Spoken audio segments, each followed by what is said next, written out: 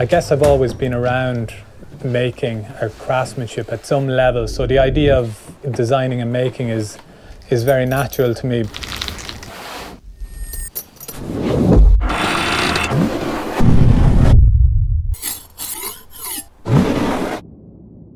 My inspirations are quite broad. A lot of my ideas are derived from biomimicry and a study of structures and structures in nature.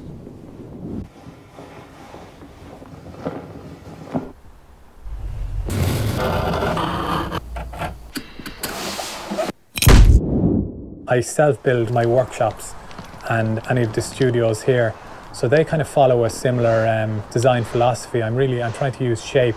So when it comes to making a bag, I don't see the need to necessarily cut it into small components and stitch it back together. I prefer to work with large portions of shape, and I do a lot of wrapping and folding or rolling.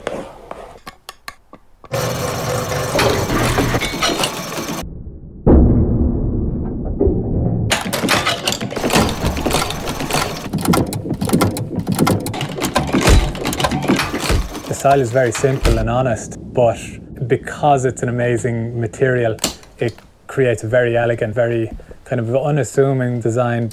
It's influenced my approach to shape and structure and construction style.